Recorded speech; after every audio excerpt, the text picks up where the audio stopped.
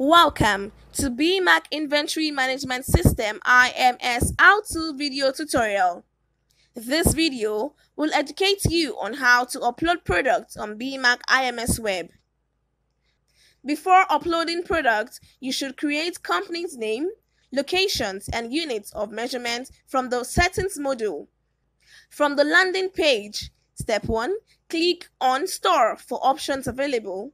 Step 2, click on Product.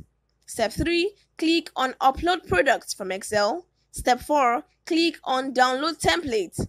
Step 5, open the downloaded template and populate it with the following company's inventory data: product name, compulsory field; display name, compulsory field; product code. For barcode users, you can scan the code here; units of measurement, compulsory field; size; weight; height; width; color; parent category, for example drinks; subcategory, for example soft drinks, malts; manufacturer; cost of product, compulsory field; markup; selling price of the product; production date; best before date. This is useful to keep track of expiry dates of inventory.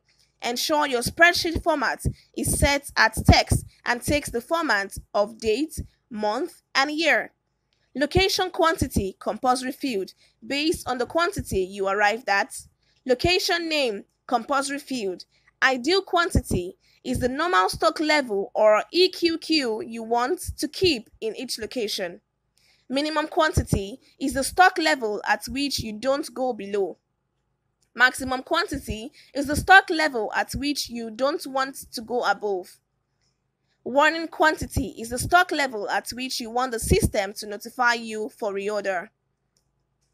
Variant name, name of various fractions you sell a product, for example, dozen, crates, should be separated with comma and the spreadsheet format should be in text format.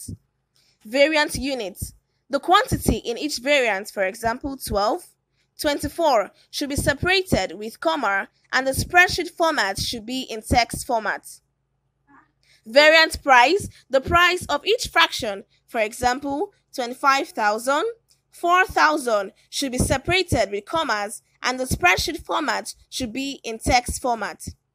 When we have the same product in a different location, we repeat the same process on a different row. 6. Save the populated template on your computer. 7. Click the Browse button to select the file. 8. Click the Upload Product button to finish the upload. Thank you for taking time out to watch this video. Please practice this a couple of times to master this process.